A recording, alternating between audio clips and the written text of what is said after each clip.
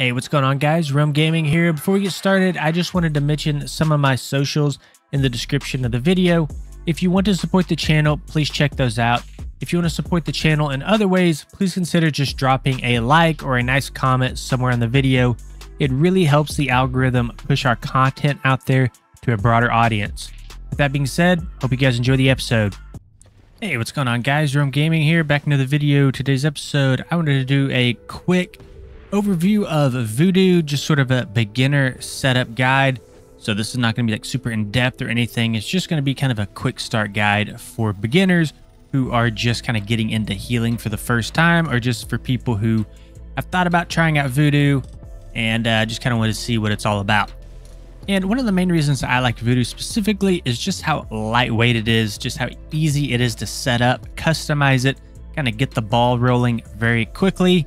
And if you have a whole bunch of alts, this is really nice because you can kind of switch in between characters and customize Vuhdo specific to that one character in a very sort of a quick and efficient manner.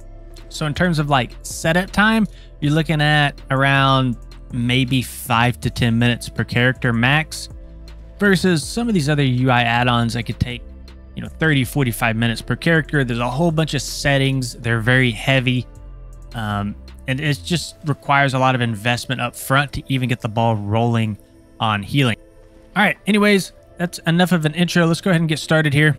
Okay, so obviously the first thing you're going to do is go and download Vuhdo on CurseForge. It's spelled Vuhdo. Once you get it downloaded, go ahead and just log out of your character or do a reload, and you should have the Vuhdo add-on. So once you have the add-on installed, just press enter, type /Vuhdo options, and let me move the doggo out of the way here so you guys can kind of see what I'm typing. So /Vuhdo space options, and you're going to be presented with a panel like this. All right, the first place I want to take you to is the spells tab. We'll just kind of work our way across, and I'm just going to take you guys through what I use specifically. So again, I'm not too deep in the settings for the most part. I just kind of come in here, set some of the basic stuff, and then I'm in and out, and this character is normally set up pretty quick. So first thing you'll have is when you go over to the spells tab, you'll probably have a bunch of different stuff in here, a bunch of different values. I changed the left button to target, and I changed the right button to my Dispel. So that's going to be unique to every specific healer that you play. So you might have to come in here and change that spell if you do want to use the same sort of setup. You also have like button 4 here. You have the middle button here, button 5, 6, 7, depending on how your mouse is set up, right? So probably by default, in left button, it's just going to have like a random spell, and you can set it up that way too. If you just want to left click on somebody and just say, for example, have your renewing mist go out, you can do that. I personally like to be able to target when I left click on things, so that's what I set it to. And again, right click is my dispel. So we'll get deeper into dispelling a little bit later, but for now, that's all I use on this tab. Now, I also mess with the panels tab just a little bit. You can go over, click panels, you can press sizing. And what you can do is you can mess with the bar height and width. So as you change the width, right, your bars look a little bit wider. And then you got height here. You kind of mess with that to how you see fit, right? Now, another thing I didn't quite cover is if you do want to move this around, you can press up here at the top where it says group 1. You got to get out of this really quick. And you can kind of drag this around, and you won't be able to drag it around while you're in combat, just kind of FYI. All right, so that's pretty much it in terms of sizing. Now, one thing that you do not want to gloss over is this tab here called Hot Icons. And this is where you can come in and set all the heal over time effects that you want to track on your unit frames. All right, I made a couple changes here. Essence Font was removed the game, so I just removed that from my slot 2, and I just moved Enveloping Mist up here. But getting back to what we were talking about, Renewing Mist, right? When I press 1, I have a hotkey to 1. You can kind of see this icon that comes up here that's tracking my renewing mist. And one thing that's really cool about Vuhdo is as this starts to kind of tick down, you can see the timer on it. And as it starts to turn red, that means, of course, I need to refresh my renewing mist on this target. Another thing you can do here is change the size of these icons. So you can kind of drag this up and down to make it smaller, or if you want to make it bigger, just kind of depending on whatever you want to see. I like it a little bit smaller just because I don't like to cover the names and I don't want to take up too much space over the health bars. And then you can also kind of change where these icons show up. So for example, if I press this one here, this little bubble, and now I press Renewing Mist again, you can see it's going to be kind of in the middle of the screen. And some people like these sort of default profiles here. where they kind of almost go in a circle around the health frame or around the unit frame, right? So, you know, you can kind of play with that however you see fit. I just like them going horizontally just at the bottom of my bars here. And one of the cool things as well is, you know, of course, this is based on an order system, but you just come in here and you just type in the spell name and it will always know just whatever spell you're talking about, right? So you can kind of see it has parentheses H. You don't even have to do that. You can just come in here and type in enveloping mist and then press OK. Put up my enveloping mist and it knows that's a heal over time effect.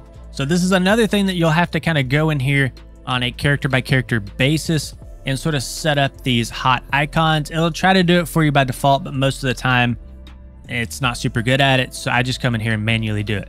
Another thing I like to do is come to this general tab here at the top, and you can see I have background and panel border.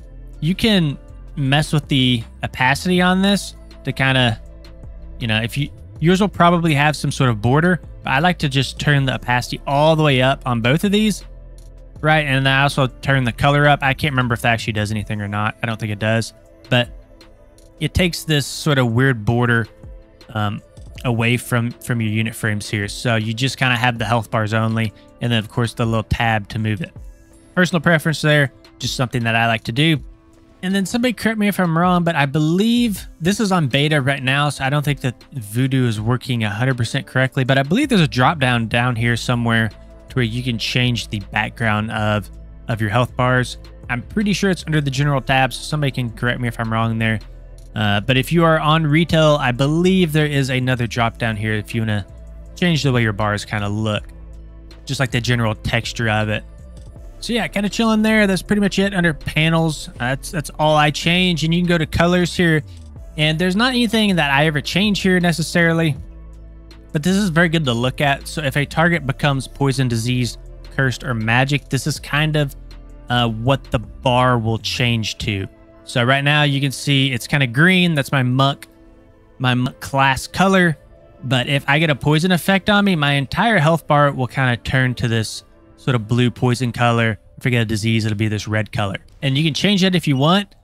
You can just have it be like text only. Sometimes that can be pretty useful, because sometimes if your entire party does get a disease effect, all their health bars will turn to this color. And let's say, for example, you know in your head, hey, I'm supposed to be power infusing the warrior, and you kind of are going off class color. Well, now all the class colors are the same because this disease effect is covering all of them. And then you're in the middle of the dungeon and you're like, oh crap, which one's the warrior? I don't remember his name because I can't tell by class color anymore, right? Because they're all red. So yeah, just kind of a small rant there, but you can come in here and you can kind of turn off these backgrounds so that that doesn't happen to you. I, for one, though, just leave them checked.